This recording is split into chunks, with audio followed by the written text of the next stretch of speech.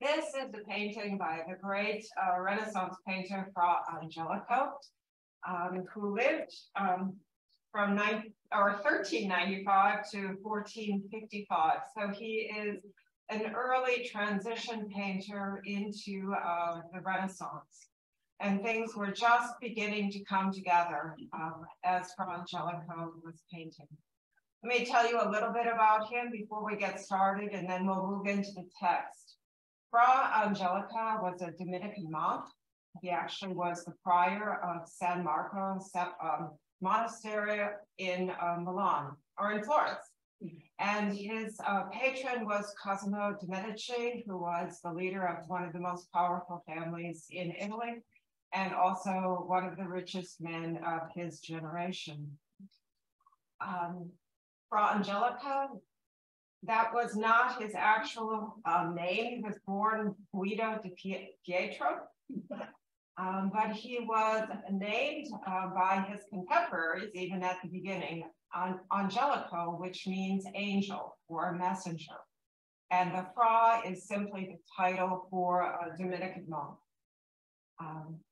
He is also the only painter who has been beatified by the Pope. He was beatified by Pope John Paul in 1982 and was made the patron of the arts by the Pope in 1984.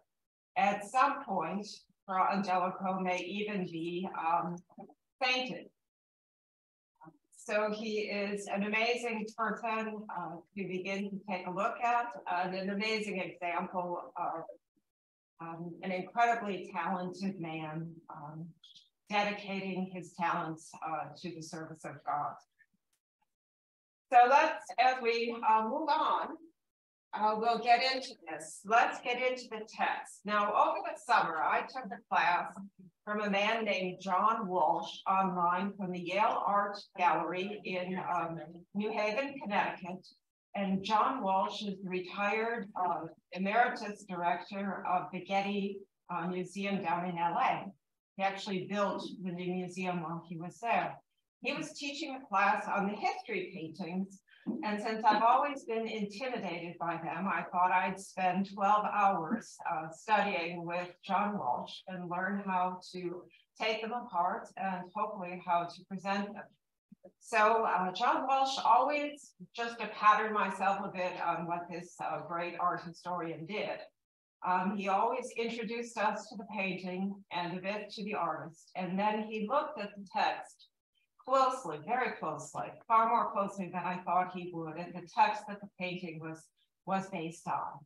What was the story this artist was trying to present in 2 dimensions and in a much more condensed space than what we would have in a narrative story that you would read.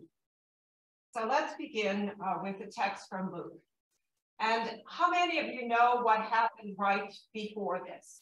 This is the Annunciation to Mary, and there's an Annunciation just prior to this in the temple in Jerusalem to a, I think he was a Levite called Zechariah. Okay, so that has just preceded this, and Zechariah's wife is Elizabeth, and she's been infertile the whole time of their marriage, and she's older. So the Annunciation to Zechariah is the promise of this long-awaited, longed-for child. And it's more than a bit of a miracle baby for Zechariah and Elizabeth. Zechariah is the cousin of Mary, who is the protagonist, if you might say, in this second Annunciation scene in Luke. And these are really parallel stories if we have time to look at all of them. So in the 6th month, the angel Gabriel was sent by God to a town in Galilee called Nazareth, to a virgin engaged to a man whose name was Joseph of the house of David. The virgin's name was Mary. Well, let's unpack this first verse just a little bit. It's the 6th month of what? Well, it's not the 6th month of the year. It's not like we're in June. We are in the 6th month of Elizabeth's pregnancy. Okay. So Luke, as a gospel writer, is always particular to give us a time and a place. And so it's the 6th month of Elizabeth's pregnancy, and we're in a place called Nazareth, in really a backwater of this kingdom of Israel, which is a backwater of the empire, because at this point in time, this is part of the Roman Empire. Now, this is a virgin, so it's a young girl who's engaged to a man whose name was Joseph, of the house of David. What does it mean? This is a very important part of this particular text, because all through the Old Testament, God has been promising, making promises to people that he would raise up a son of the house of David who would reign forever. And so this is the announcement. This child has a lineage going back to David, and Luke will scope that out for us in detail in Luke 3:23, if you actually want to read the genealogy, and there's another one in Matthew. It's extraordinarily important that this goes back to David. And for those of you who were here last week when we did the class on Judges, Judges was written to point towards the necessity for the monarchy, and especially for the Davidic monarchy. And the editor in charge of that was a man named the Deuteronomist historian. And those, there's a whole series of history books in the Bible that are shaped between Deuteronomy and 2 Kings by these editors who were working to point towards the need for the Davidic monarchy. Okay, and then if you remember the story that we will read here on Christmas Eve, most likely, Joseph also went from the town of Nazareth in Galilee to Judea, a city of David called Bethlehem. What's the next line? Because he was descended from the house of David. This continues. So we're setting the stage for the birth of this child. And then he comes to her and said, "Greetings, favored one, the Lord is with you." So there's a greeting, and she's favored. But she's much perplexed. So there's some doubt and some wonderment here, you might say. How would you feel if you met an angel of the Lord? That's 16. It's a little bit, it's also important not only that Joseph was of the house of David, but also that Mary is a virgin, a young girl. In Isaiah 7:14, we read, "Therefore the Lord himself will give you a sign. Look, the young woman is with child and shall bear a son, and you shall name him Emmanuel." Over and over again, these two things are part of the promise. Okay. So, we didn't, or at least I didn't grow up Catholic. I grew up very, very Lutheran, but I did grow up in a very, very Italian Catholic neighborhood in Brooklyn, New York. And I swear, although that's not a nice thing to do in church, but that there was a Virgin Mary in the front lawn of every house that I walked by on the way to school. So in this heavily Sicilian community, which was a mob-dominated Sicilian community, by the way, there was quite the devotion to Mary. We don't have that same kind of devotion in the Lutheran Church. And one of the sort of reappraisals of the role of Mary has been happening in the 20th century, to take a look at Mary, not necessarily as sort of this junior member of the Godhead, which is where sort of Catholic theology has placed her with the encyclical in the 19th century, but rather to consider her to be an example of a very faithful Christian. And also, as we look at this text from Luke, and actually that we just finished up with the year of Luke, so they won't be preaching on this. But Mary is over and over considered to be a devout and faithful Jew. So this is the mother of Jesus. So let's move on to the next slide. Okay. And then, do we have a reader here, or Amy, can I get you to? Do you want to use this mic? Okay.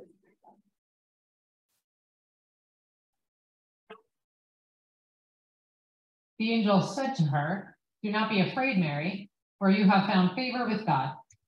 And now, okay.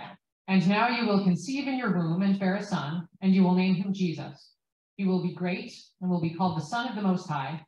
And the Lord God will give to him the throne of his ancestor David. He will reign over the house of Jacob forever, and of his kingdom there will be no end." Okay, well, if you ever want to get a sense of how angels are introduced almost all the time in the Bible, you almost always get the line, "Do not be afraid." This is a repeated refrain over and over again. Do not be afraid in the presence of the messenger of God. And now, then there comes what the promise. The angel has come with a message. The angel is simply a transliteration of the Greek angelos, which means messenger. So an angel is bringing a message, and the message is, you will conceive and bear a son, and you will name him Jesus. Now, what do we know about the name Jesus other than sort of that he died on a cross for our sins? Well, Jesus is a common form of the name Joshua. Now, does anyone remember from your Sunday school lessons who Joshua was?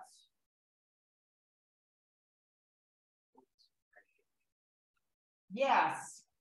Okay, very good, John Bailey. They had good Sunday school in Mason City, Iowa. Do you want to repeat for online? Okay, so Joshua was the right-hand man for Moses. And at that time when the Israelites were to make this transition from wandering in the wilderness to moving into the land of Canaan, the promised land, Moses was not allowed to do that. Moses died. And then Joshua took over as the leader of the people and brought them into the land of Canaan. So if you read the book of Joshua, which follows the book of Deuteronomy, this is part of the story that you'll learn about. So Jesus shares a name with Joshua, who brought the people into the land of Judah, into the land of Canaan. Okay, now I'm on the wrong page. He will be great and will be called the Son of the Most High. These are what we call titles for who Jesus is. I had really hoped to open today with Handel's the chorale from the Messiah, "For unto us a child is born." And then you get this wonderful, "And he shall be called Wonderful Counselor, the Mighty God, the Everlasting Ruler, the Prince of Peace." Those are all titles taken directly from the book of Isaiah. And here we have a foreshortened version of that. We get some titles for who Jesus is or is going to be. The angel is unpacking this for Mary at this point in the story. So he will be the Son of the Most High, which is a quote from the Old Testament. And the Lord will give him the throne of his ancestor David. Okay, so right smack again, we're getting woken up. It's very important that he's a son of the Davidic line. Okay, and those passages this is quoted from our Psalm 2:7, which is a psalm used during coronations of king, and also in 2 Samuel 7 and in Daniel 14. So we move through the histories and into the prophecies. So let's move on to the next one. we got a few questions about the reality of this. She may be a virgin, but she's not a naive girl. She knows a thing or two about how things happen. So the Holy Spirit is part of this whole thing. The Holy Spirit will come upon you, and the power of the Most High will overshadow you. So the overshadowing was something we talked about at the end of our class last week when we looked at the Tintoretto, and we talked about the rays coming down and God being sort of overshadowing this scene of the Annunciation.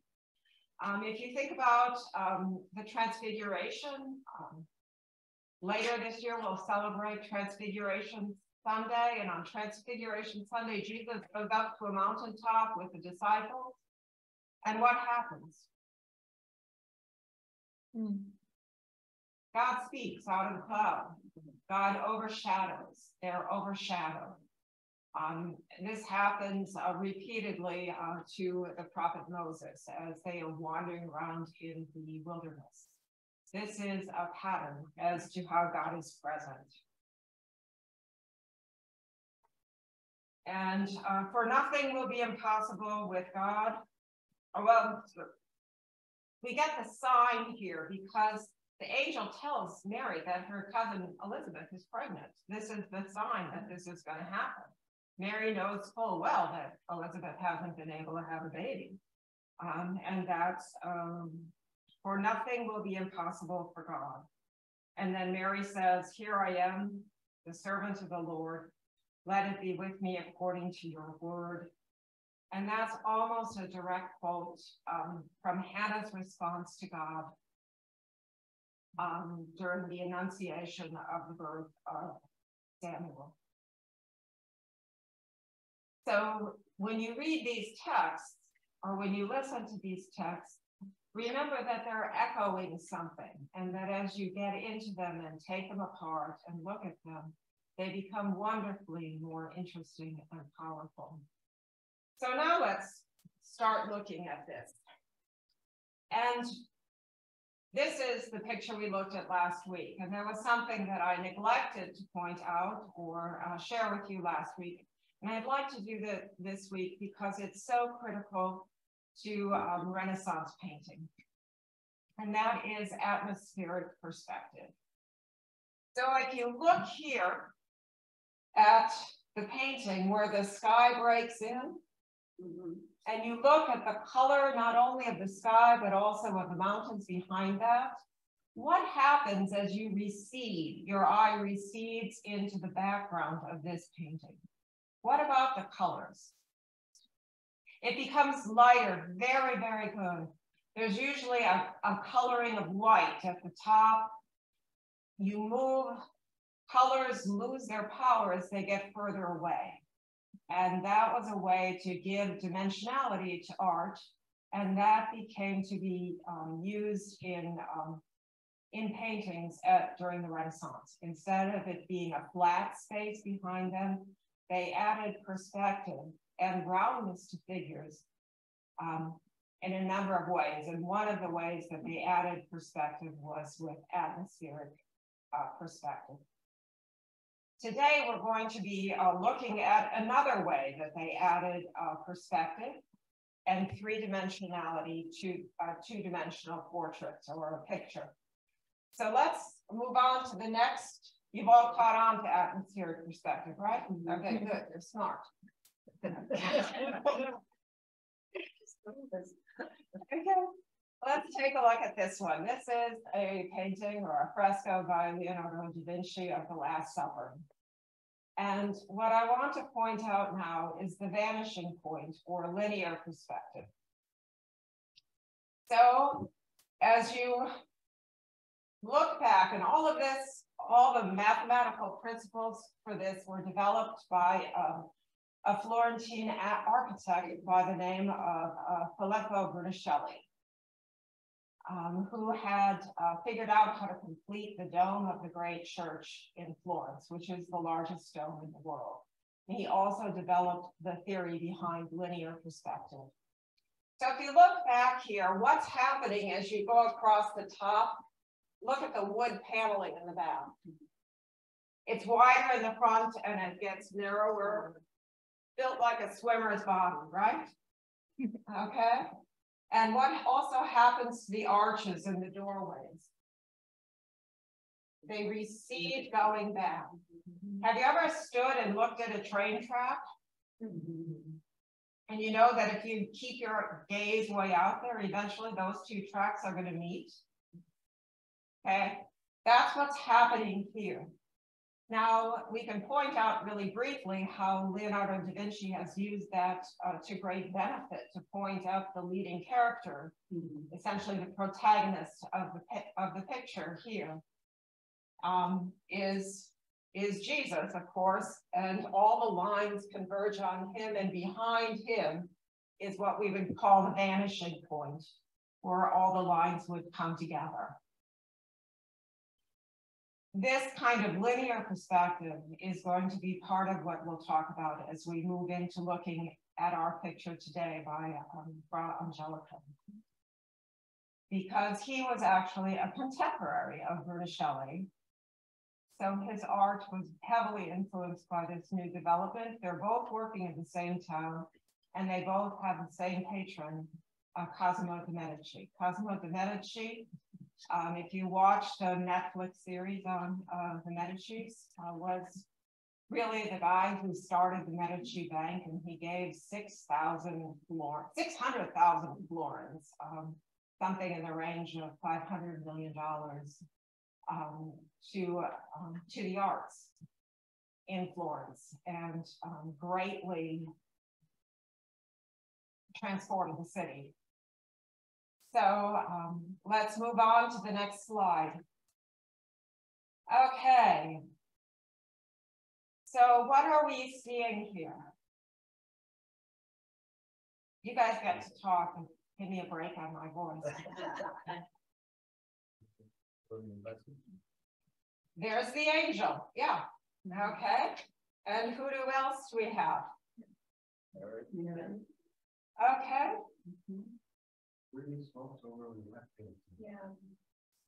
Okay. Well, this is one of the wonderful parts of this painting, because Fra Angelico has included the entire story of creation through salvation in his portrayal. So in this single frame, we get a very, very rich painting. Okay, this painting is essentially divided up into three parts. Do you see that? There's this niche, essentially, there's the angel's niche, and there's Mary's niche, okay? And who do we have over here walking out of a garden driven by an angel? Adam and Eve. Adam and Eve. Okay. And this angel up here is actually the same angel as down here. They're dressed exactly the same. So we get a repeat of the angel in two different stories, in two entirely different frameworks. But he's telling the whole story because of our sin and disobedience. God sends salvation in the form of his son. So just to unpack some of the symbolism here, because the garden's a very, very rich element. So let's start on the left side. Here we have Adam and Eve, and if you take a look at her hands, it appears that she's praying. And Adam looks like, what the heck have I gotten myself in? How did I mess up so bad that I got, lost my free lunch? And they're walking out clothed, so it's after the disobedience. Okay, so in the center here, there's a palm tree. And a palm tree is a symbol of the sacrifice of Jesus on the cross. So that's highly symbolic. The red roses here are a symbol of Mary. They're walking out of essentially what is a closed garden, because there's no re-entry once you've gotten kicked out. And that's called in art terms a hortus conclusus. And that's also symbolic of Mary's virginity. So all of those symbols are portrayed in the left side of the painting. What's above the angel Gabriel fluttering in the sky over there in the garden? Well, the sun, and if you look really, really closely, and I'm not sure you can see it at a distance, but there are two hands there from which the light is emanating. Oh, there's something white. Yeah, it is hard to see here, but it is, let's just pretend for an instant that you can see it. And that it could be ID'd by you as the hands of God. Okay, the hands of God the Father. So the sun is also our light source here. So we have light streaming from the left side to the right side of the painting in a downward arc. And what do we have floating here? We have the dove, which is a symbol of the Holy Spirit. And then we have the directionality going directly at Mary. What else do you notice about these two people? What would happen in that space if they stood up straight? Pretty tall. I think, yeah, Fra Angelico is really playing with our perceptions here, because despite the beauty of the blue arches with the gold stars in them, done in ultramarine paint, which is so expensive, decorated with gold gilt, it's not in proportion to their size. It's an enclosed type of space. It's a womb-like type of space, you might say. Okay. And so Mary is seated. Once again, she's wearing a blue robe, very expensive color, and she's sitting on a gold cloth. Okay, now, I know we did not grow up Catholic, but I'm not going to ask you to put on your imagination hats and think about the phrase ex cathedra. Do any of you have any idea what that means? Okay, well, in a cathedral is a cathedral because the bishop sits there. And at the front of every cathedral, there's a chair where the bishops sit to teach, to instruct. And Mary is given that pose here, that posture by the artist. And that's typical of how Mary is portrayed. And in this particular situation, this is a pretty spectacular gold cloth. Fra Angelico did at least 5 depictions of the Annunciation. And depending on how quickly I get through this, I don't think we'll make it through all of them, but it's interesting to note the differences between how he's presented the story. This particular Annunciation was done as an altarpiece in one of the side chapels of a church. And so this was meant for the laity. And the Annunciation scenes that Fra Angelico did for the monastery where he was prior, because Cosimo de' Medici commissioned him to decorate the place. Those are much simpler in conception and more for devotional use, you might say. And this was also part of a much larger altarpiece. So there were 6 scenes of the life of Mary underneath it. And we'll try to make some time and get through to see that. So let's go to where's the vanishing point here, because this is also one of the major things that Fra Angelico plays with in his depictions of the Annunciation is so you can see where this is coming together. There's sort of a vanishing point there, but you hit a wall. But if you come over here, you hit a window. So all the arches move backwards to the vanishing point in the room, the Virgin's chamber, and the vanishing point in that picture would be in that window. And they talk about the vanishing point or a window in a painting as always being a way to escape the painting. So you can escape this painting if you can get, your hips are narrow enough to get it. Okay, let's move on to the next one. Whose pictures on above that middle column? Oh, okay. Yeah, and oh, well, let's talk about the middle column. I've heard or I've read a wide variety of commentaries on that. It's pretty hard to know for sure. Some people are saying it's God the Father. In other portrayals of the Annunciation, people are saying that Fra Angelica has done a portrait or a half portrait of the prophet Isaiah, who was significant in prophesying about the birth of the Messiah. Many, many passages come from Isaiah on that score. And then this is a swallow. So we have the dove, which is a symbol of the Holy Spirit. So we have Father, Son, and the light somewhere, and the Holy Spirit. But the swallow up there is also a symbol of Christ. The white is the purity, and the black is the pain and suffering on the cross. So that all these paintings are heavily symbolic, and because we don't know all these symbols just right off the top of the head like we would watching The Simpsons or something like that, we have to work a little bit harder at it. Okay, let's move on. Oh.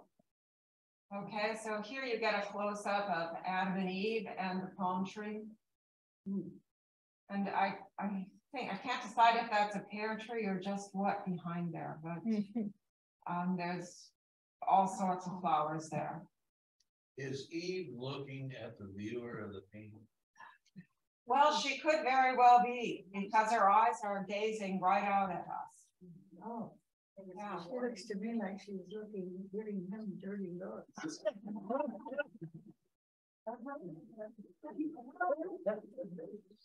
You could be right. That would be a hard place to be in that marriage. He looks like Look at his face, you know, he's got a hand over his eye, it looks like. Yeah, well, You know, it was a whole new adventure actually growing your own food. Let's move on to the next one.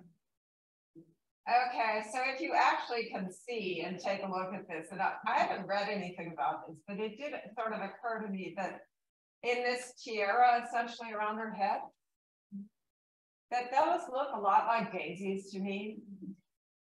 I don't know, do they look like daisies to you, or am I stretching it? no, they have it. Okay, well, daisies are also a flower that's a symbol of the Virgin Mary. Okay. So you get a chance to see her beautiful halo and admire the daisies in her tiara or the ribbon around her hair. Let's move on to the next one.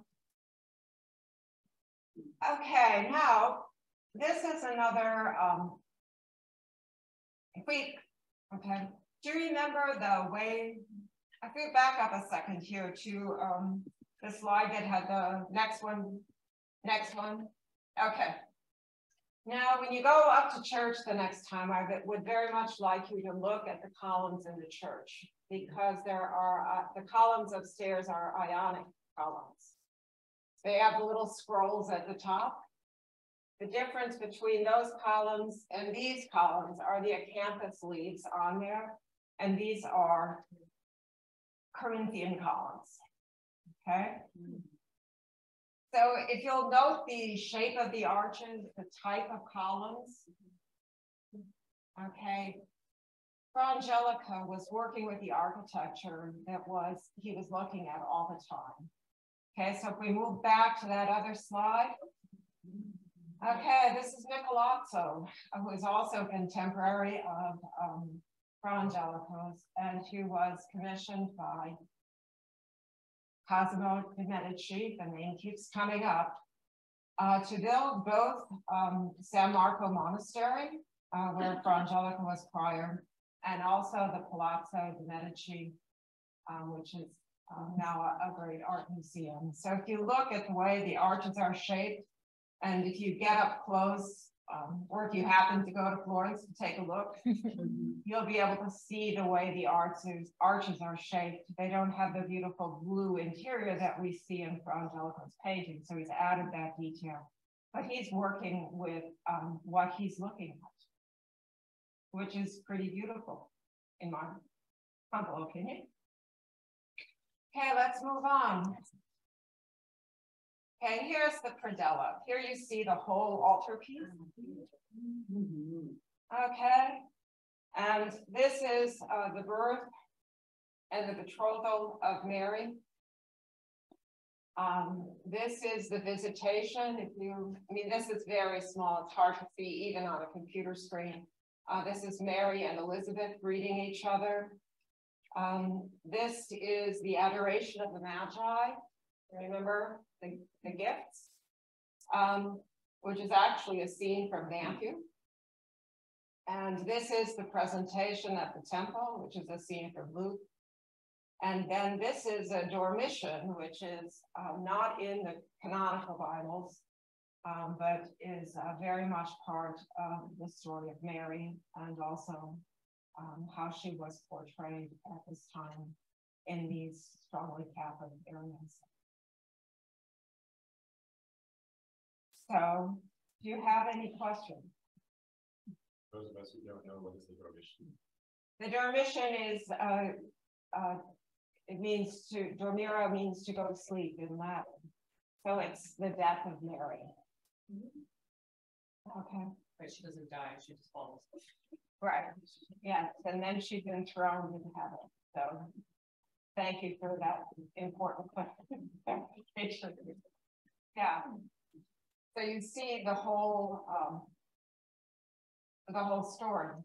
And one of the things to remember is that not everyone was literate at this time. So the way to instruct the laity, largely the laity, because Fra Angelico was literate, he was also a copyist and a miniaturist in terms of doing Bibles. But the way that they instructed was through paintings, through stained glass windows, through music. This was how people learned the stories. And the stories are fundamental to the faith. Okay, let's. Okay. Yeah, many times these have been broken up. So it's very fortunate that this painting's in the Prado in Madrid, and it's all together. So this is Filippo Brunelleschi, the great architect. And this cathedral had a hole in its ceiling for more than 100 years. And it's the biggest dome on earth. And the only person, or the first person who figured out how to fill it all in successfully was Filippo Brunelleschi. I climbed it. You have? Yes, I have. How long did it take you? I didn't time it, but it gets. You see the whole city. It would be marvelous. Yeah. Well, let's move on to the next one. It's on my bucket list. This is Cosimo de' Medici, just so you get a sense of what he looked like. He's quite the profile, you might say, and quite the bank book as well. And this is David by Donatello. This is the first nude sculpture in 1,000 years in Europe. And it was commissioned by Cosimo de' Medici and then by the great sculptor Donatello. And there was a copy of the, Sorry. Oh, it's okay, of Michelangelo's David in a Metropolitan Museum in the entryway when I was a child. Yeah. And this is Fra Angelico. And he was a Dominican monk. The Dominican order had been founded by Saint Dominic. And there are several other very influential and theologians who were also Dominicans. One of the greatest of which was St. Thomas Aquinas, was a member of the Dominican order. Martin Bucer, who left the order and became a Lutheran at the time of the Reformation, was a great ally of Martin Luther's, was also a Dominican monk.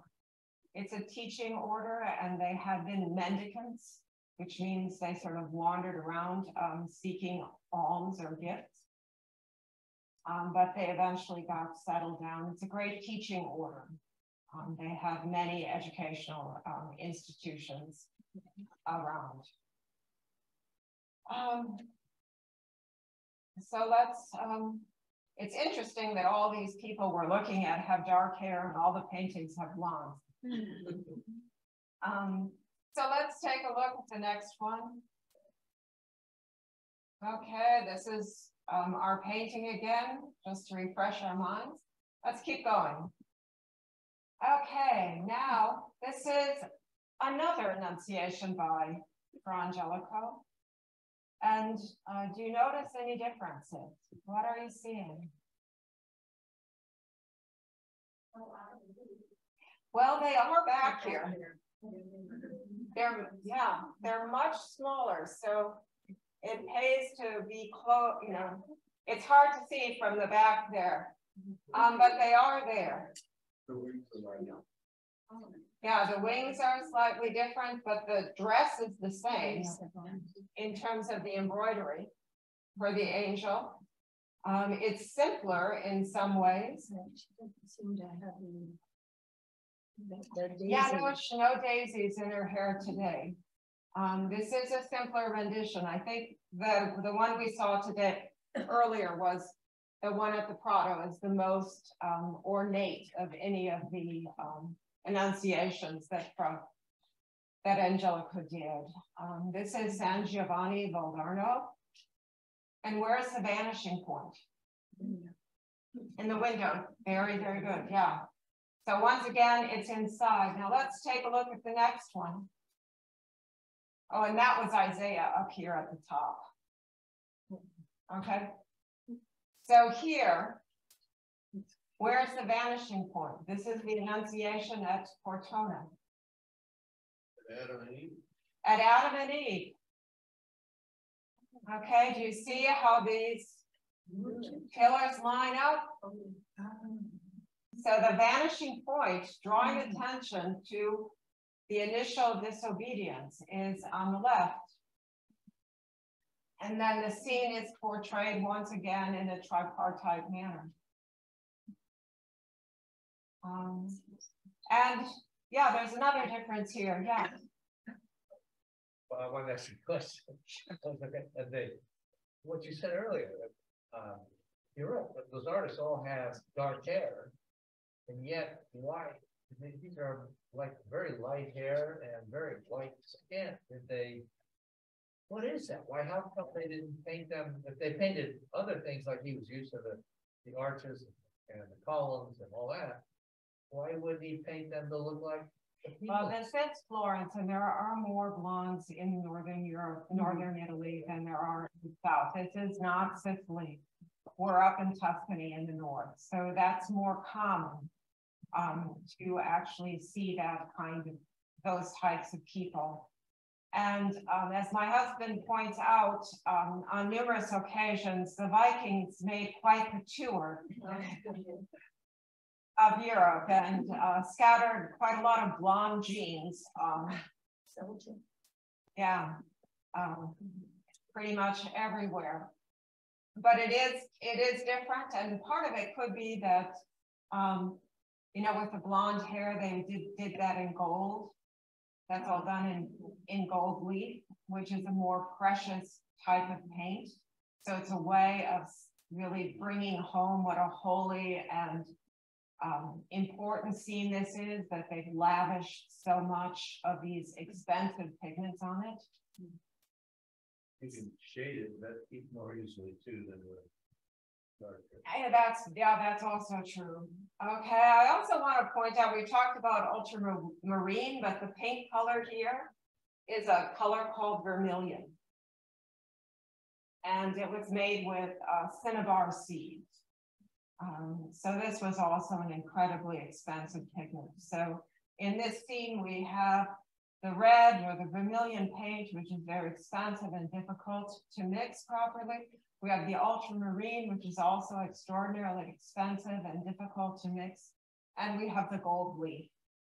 All of this really announces to people who are coming how important this scene is for them to contemplate. And once again, it's part of a predella with the scenes of Mary's life at the bottom. Let's move on to the next one. Yeah, what, Gabriella? Above Mary's head up by the ceiling. The little shadow. Oh, this up here, this is the dove. Oh, this is Isaiah with a scroll. Okay, yeah. So less crowded too, so I can stand up easier. Yeah, it's a little bit less difficult than getting stuck in a Bilbo's house in one of those movies. I don't know if you've all seen that when the wizard comes and he has to be in that very, very small, short space. Okay, this is a fresco.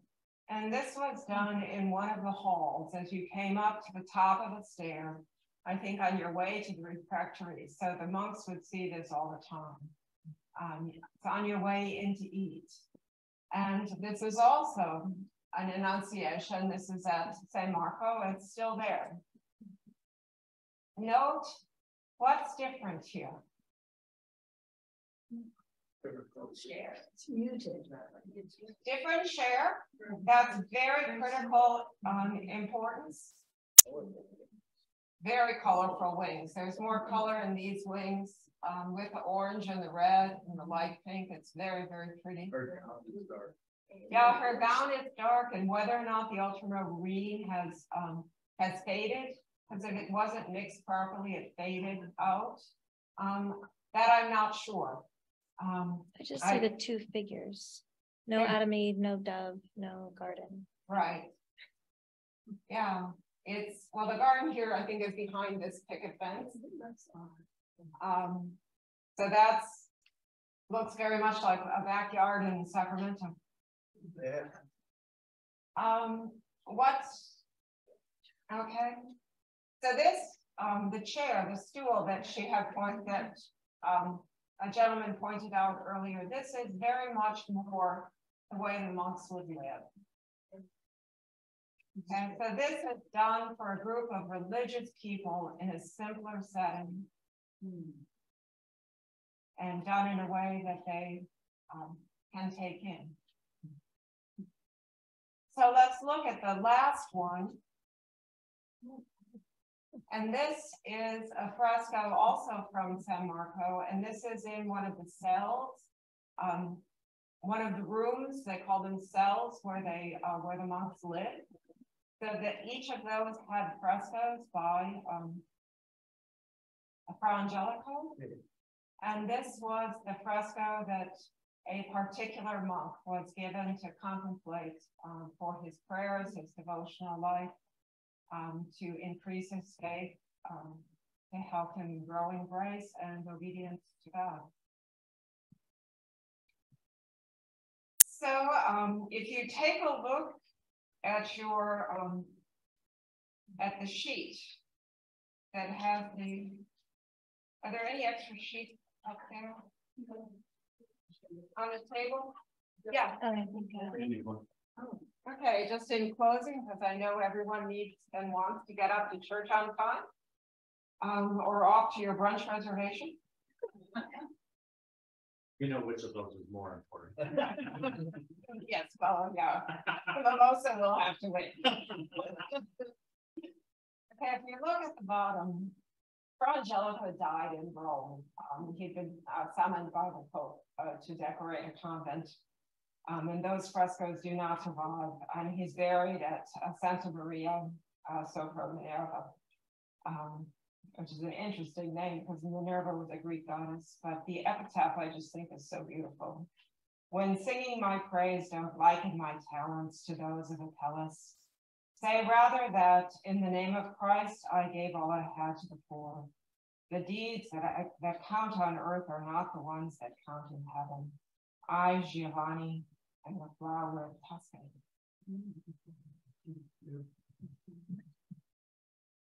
Can I just say, Here, I'm really Pastor Frank. delighted that Pastor Janet Carlson, and she's not operated under that title for a long time, because she's been doing other things, but to get her theological prowess merged with her interest and expertise in art has been a benefit for us. Wouldn't you say, you good people? Thank you. And we maybe could convince her to do a little more of this from time to time. Would that be good? Okay, thank you. All right, thank you, Jen. Thank you, Frank. I think that goes back to Rebecca. So I thought we'd close with his epitaph, which is a beautiful way to close. And I hope you've had a wonderful introduction now to the Advent season. Today is the first Sunday. My husband thoughtfully wore blue, and blue is, of course, the color of Advent, either blue or violet. It would be rose on the third Sunday of Advent when we lighten up a bit for that third Sunday in our preparation for the coming Christmas. Thank you all for coming, and I look forward to whatever we're able to do in the future. Thanks, Janet.